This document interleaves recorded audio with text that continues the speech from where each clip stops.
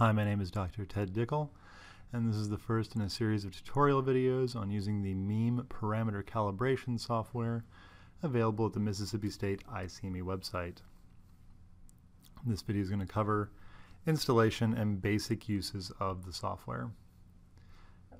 First, to get access to the software, you need to go to the MPC wiki page at icme.hpc.msstate.edu, and you can search for MPC. On that wiki page, it gives details of the latest version of the software, instructions for downloading and installing it, and any publications or additional information on the MPC tool. Once you've downloaded it for your preferred operating system,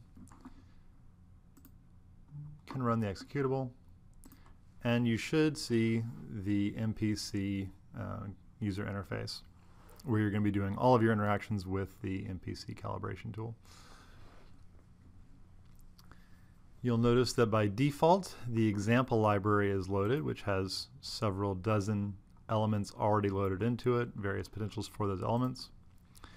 You could use one of those as your initial template for a potential that you're designing, or you can start from scratch or make your own.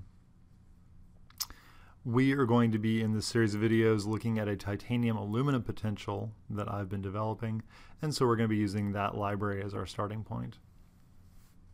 To select a different library than the example one, you need to have already created that library, and then you can go to File, MEAM library file is, select your library file, and open it.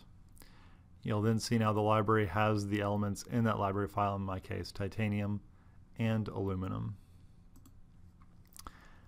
To look at these in more detail, right click on the ones we're concerned with. We want to do both, so we're going to look at titanium, add titanium, go to aluminum, right click, add aluminum.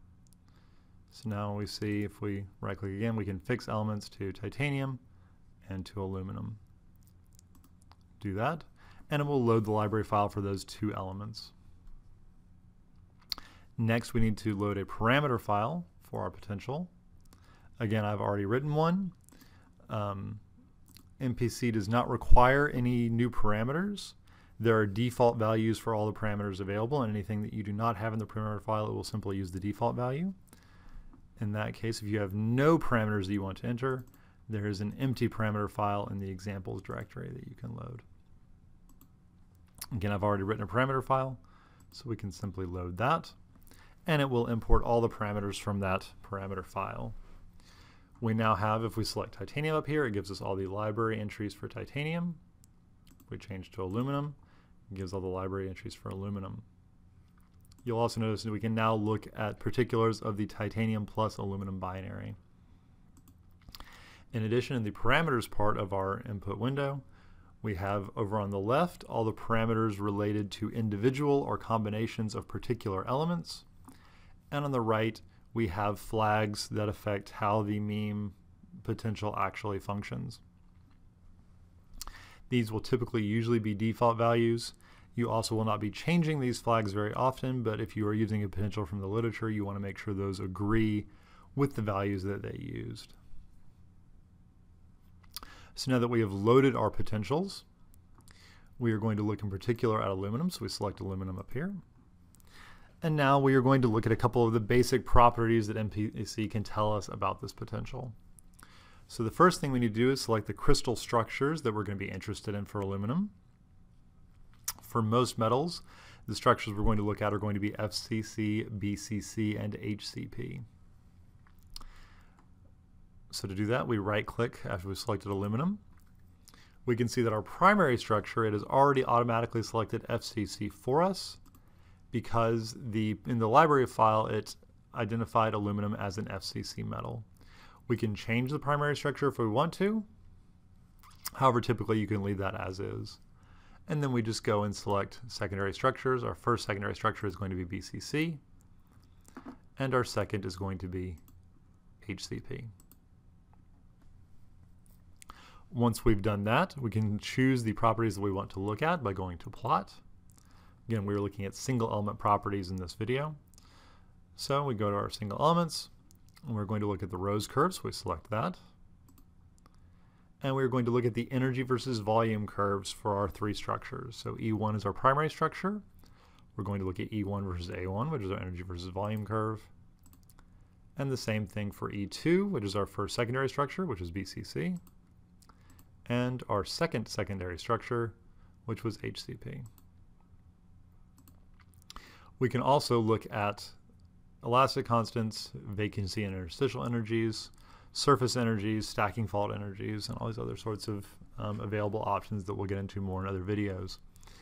I will point out for right now that with the exception of these E2 and E3 curves, all of these other options will only be calculated for the primary structure that you have listed. So if we were interested in the elastic constants of, let's say, BCC aluminum, we would need to change our primary structure and then calculate the elastic constants for that.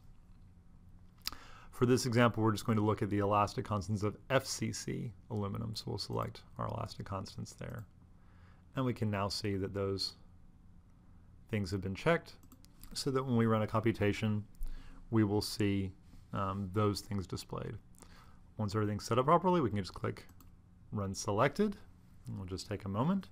And if everything's set up correctly, it should give you the outputs. And we see we have our three energy versus volume curves for FCC, BCC, and HCP aluminum for the potential that we've put in. And in this dialog box here, we get some more numerical information on those results. For our E1 versus A1 curve, again, this is energy versus volume for our primary structure, which was FCC. It tells us the minimum point, an energy of minus 3.35 eV, and a lattice parameter of 4.06 angstroms. And similarly for BCC and HCP. It also gives us information about the primitive cell. This usually is going to be most relevant for HCP materials where the C over A ratio can vary. And we see the C over A ratio here for our HCP aluminum structures. We also see the elastic constants for FCC aluminum down here, C11, C12, and C44. Next, we're going to look at inputting calibration targets.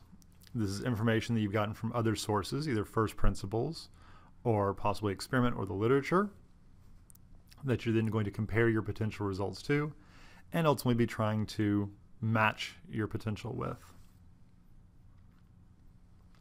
Previously, I have already made energy versus volume curves using DFT for FCC, BCC, and HCP aluminum. And so I'm just going to input those right now. To do that, we right-click again on aluminum, go down to Enter Calibration Data for aluminum, pick the thing that we want to enter calibration data for. Again, first we're going to do FCC, which was our E1 structure, energy versus volume curve. By default, it's only going to look for MATLAB files. Mine is just a simple text document, so we need to change to look for all files. Go and find the file that's already been generated for FCC, open it, and it generates those points down in our graph. Now we can compare our DFT results to our MEAM results. And very quickly, I'll do the same thing for BCC.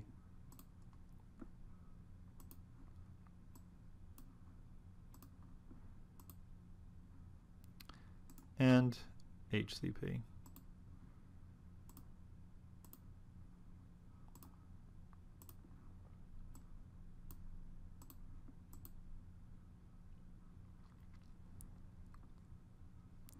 We can see that there's an offset between these, the DFT results and our potential results. And in a future tutorial, we can try and see if we can get those to match a little bit better. In addition, we can enter individual points. For example, if we know what the elastic constant C11 of aluminum is supposed to be. I happen to know, I looked up earlier a value from DFT of 110.5, and so I can enter that in if we want to try and calibrate, for example, that C11 elastic constant, 110.5 gigapascals. And it records down here that that is a calibration target. And when it goes to calculate it, it tells us how far away we are from the input calibration value. In this case, we're already quite close. That will conclude this tutorial. Next time, we will discuss some more complicated uses of this software, including parametric optimization and calibration of potentials.